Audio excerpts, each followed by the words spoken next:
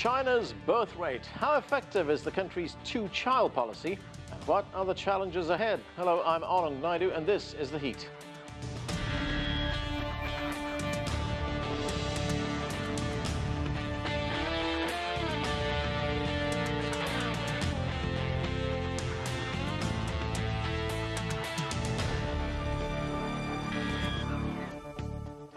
It's now been more than 2 years since China abandoned its decades-old one-child policy.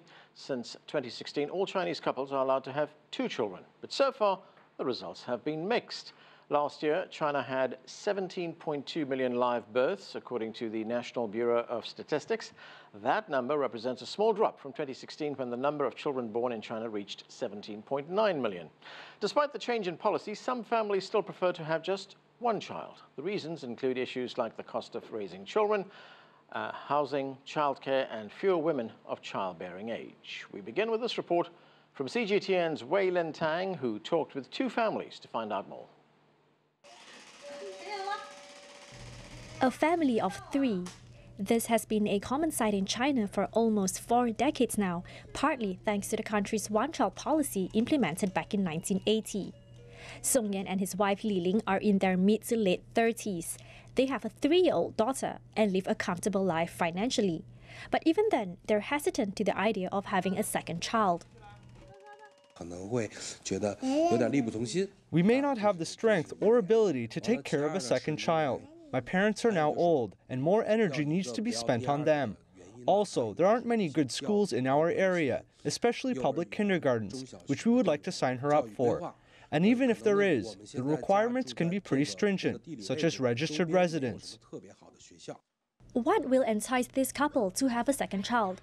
Well, they say government subsidies and improved welfare in education would be nice. And it's these very circumstances of having grown up in a single-child home that's prompted young couples to raise their children with a sense of independence and resilience. We do not think of how we want our kids to take care of us when we are old. When she grows up, it's her own life. We don't need her to return us any favor. Moving on to Yue Lin, a 41-year-old who refers to herself as a strong career woman. Being an ethnic minority, she says she could have had a second child but decided against it, hinting to the lack of a support system from her spouse. But as fate would have it, she had a second daughter, an accidental surprise. She says she has no regrets. There is a need to have a second child.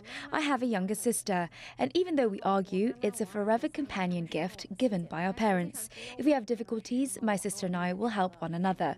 But for my husband, who is a single child, he will not think this way. He will feel that friends are more important than siblings. Having a sibling will bring out the need to learn how to share, Yue Lin adds. She believes it's a necessary mindset for children when growing up, as it will benefit them when engaging with society. Her mother agrees that there is a need to have 2 kids, as China's aging population continues to grow. But the pressure is high. Without the support of the elderly, it is difficult to keep pace of having a second child. I have to give up my retirement life, move to my daughter's home, and help take on her burden of caring for the children. The 2 families we have heard from are just part of China's wider demographic phenomena.